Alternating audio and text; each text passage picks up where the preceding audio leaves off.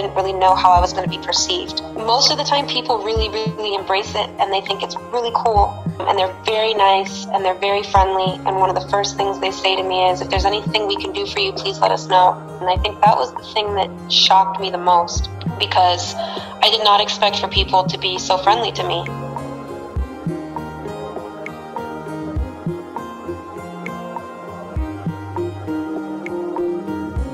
It wasn't very common for an American female to be so immersed in something like Mexican football, and I decided, the more I got into it, that I wanted to give living in Mexico a try, and I fell in love with it. I think maybe 50% of it was intentional, and the other 50% was accidental. I didn't know that I would fall in love with living in this country as much as I have, but, things happen. In America, we are a culture of convenience, and we have this incredible sense of urgency for things. And here in Mexico, it's not so much like that. It's very, it's a little bit more casual.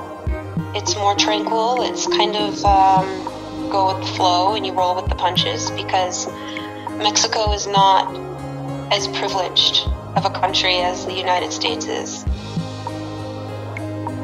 It's a humbling experience being here, because it's very obvious that people here, you really value hard work, and you get as much as you put into something. Being here in Mexico, it's changed me for the better. I mean, I feel like I have to work extra hard to have the things that I do, and there's a lot to be said about that.